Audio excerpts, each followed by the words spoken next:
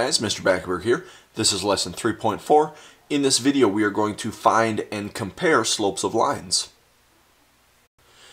When we're talking about the slope of a line, it is the ratio of vertical change, which we're going to call the rise, compared to the horizontal change, which we're going to call the run, between 2 points on a line. Now there's a few different ways that we can represent slope. One way that we can represent slope is by making a fraction and putting our rise over our run. Another way to represent this is by saying the change in y over the change in x.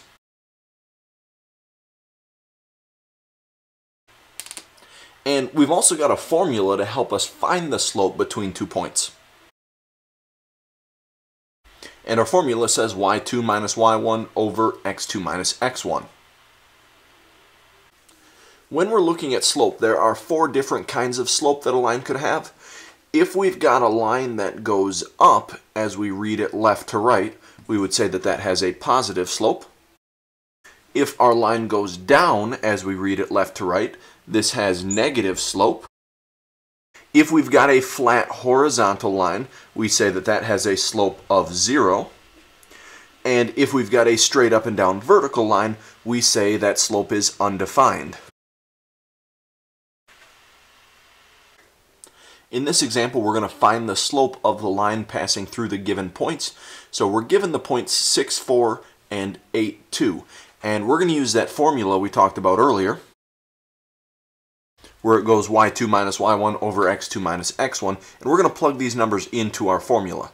The first thing I would do is I would label these ordered pairs. This first ordered pair I'm going to call my x1 and y1 value.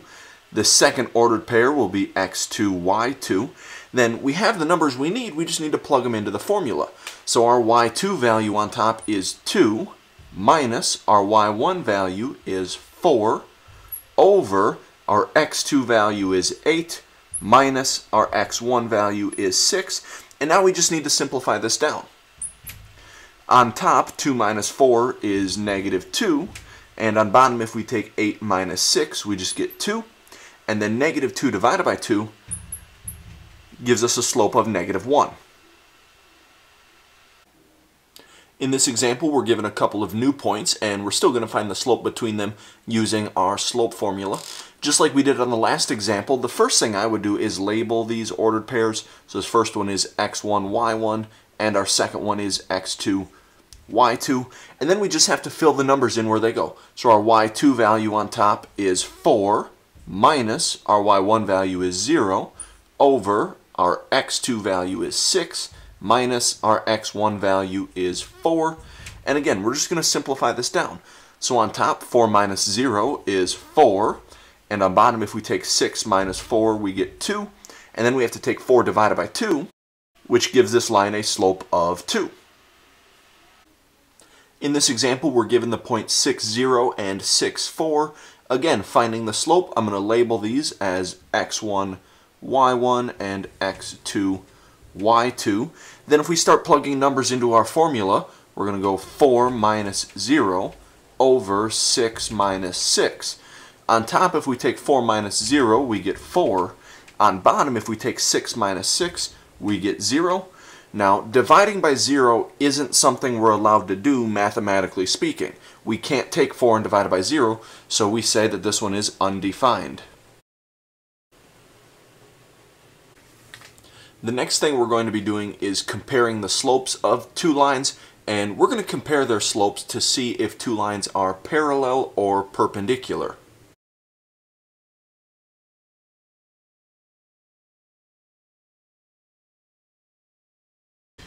The way we're going to check to see if lines are parallel is when we're comparing the slopes, we say that 2 lines are parallel if they have the same exact slope.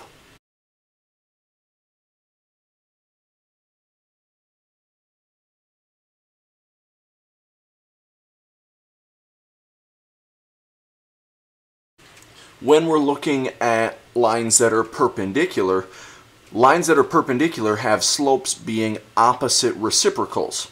That opposite means that we're going to change the sign. So if it was originally positive, we would make it negative. If it were originally negative, we would make it positive.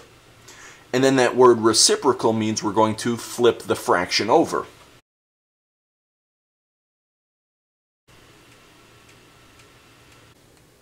In this example, we're going to look at two lines and decide are those lines parallel, perpendicular, or neither.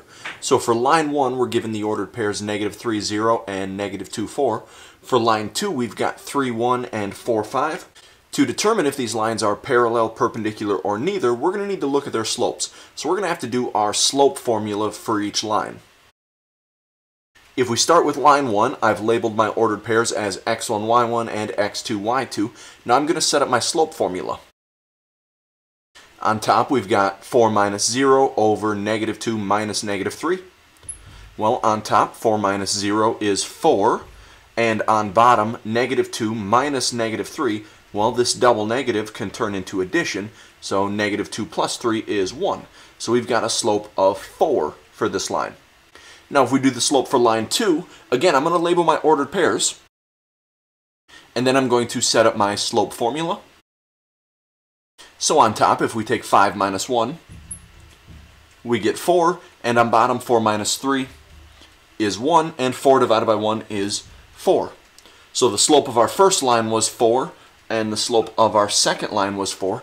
Since those slopes are exactly the same, I would say that these two lines are parallel. Taking a look at our next example, again, we're going to check, are these lines parallel, perpendicular, or neither by looking at their slopes. So I'm going to find the slope of line 1 by setting up my slope formula. On top, if we take 3 minus 6, we get -3. And on bottom, if we take 4 minus 6, we get -2. Since these are both negative, a negative divided by a negative gives us a positive answer. So we get 3/2 as the slope for line 1. If we look at the slope of line 2, again, labeling those ordered pairs and plugging them into our formula. On top, if we take 2 minus 4, we get -2. And on bottom, 3 minus 0 is 3. We can't do any simplifying with this one, so it's just -2/3. Now, if we compare our two slopes, the slope of line 1 was 3/2, and the slope of line 2 is -2/3. We have negative slopes, or opposite slopes, and their reciprocals. The fraction is flipped over. This one had the 3 on top and the 2 on bottom. Here we've got the 2 on top and the 3 on bottom. Since these are opposite reciprocals, these would be perpendicular lines. That's going to be it for this video. Thanks for watching.